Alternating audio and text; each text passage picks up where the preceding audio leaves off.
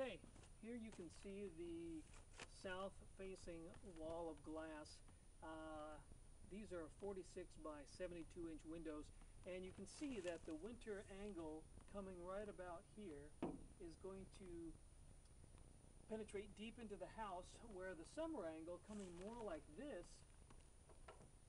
is going to only hit the planter bed right inside. So these windows will not only allow us to harvest the sun, which will heat this home passively, it will also allow us to grow plants in the planter beds that will run along the front south face here, and those planter beds will be about 3 feet wide, be about 200 square feet of greenhouse along the front of this face, and this glass here is actually 1 inch thick overall, 3/16 panes of glass with a 5/8 inch airspace in between with silicone seals, and no UV protection, no low E. Therefore, all of the UV comes into the house, which is what the plants need, and that brings in more heat for the home as well. So that's why we have the glass here. We're harvesting sun all the way down this side of the house, which is nearly 80 feet long, and it's going to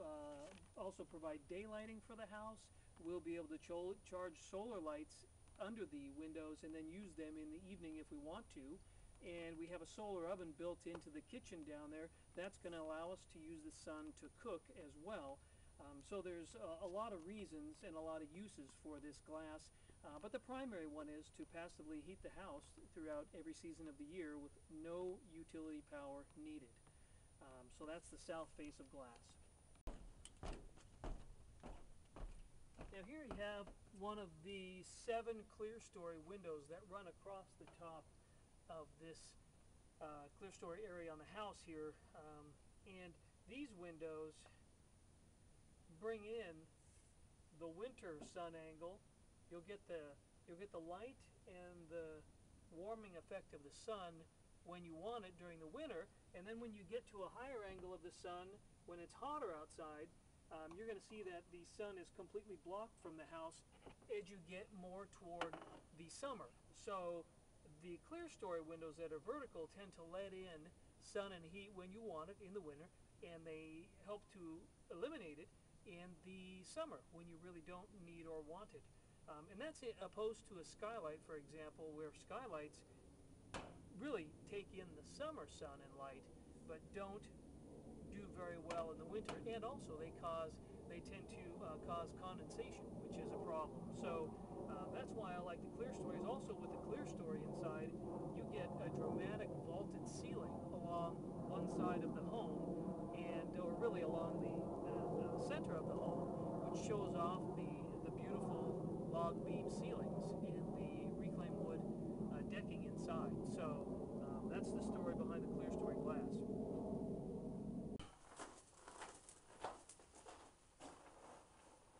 I just want to do this video real quick to illustrate the heating aspect of this house. Now we're sitting in this house at basically the end of November. It's winter. It's low 20s outside. Everything is frozen, and we're in this house right now. It's been recently dried in. It's been dried in and enclosed for about a month now. Okay, and as you know, there's no heating system in here. But the sun coming in, I mean, look at all the sun. The sun is beginning to warm up this interior, and it will take about a year, but the sun will come in and it will saturate this thermal mass. That won't take a year, the walls.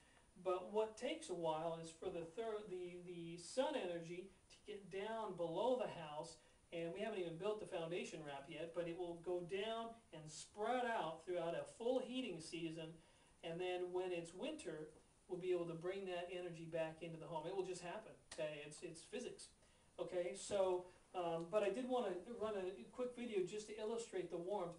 This house right now is 45 degrees where the sun isn't shining. Okay, and I'm in the sun. It's much warmer. Okay, the trailer that I used to stay in here, and we still have it down on the property, that was like 30 degrees yesterday, 35 degrees. So in the non-sun location areas of the house, we've already got 10 degrees on the trailer, and we've only been closed in for a month. And in the sunny locations, of course, all along the front And halfway back into the house, we have the sun heating up the air. So now I can come here and work, and I don't even really need a coat on. I mean, we have no heat, but the house is already heating itself. So pretty exciting. I hope you're excited about the principles of a sustainable solar home. And I'm just so excited to continue working and to one day get this baby finished and to experience living in a sustainable solar home that uses basically no fuel, and we have all the necessities of life.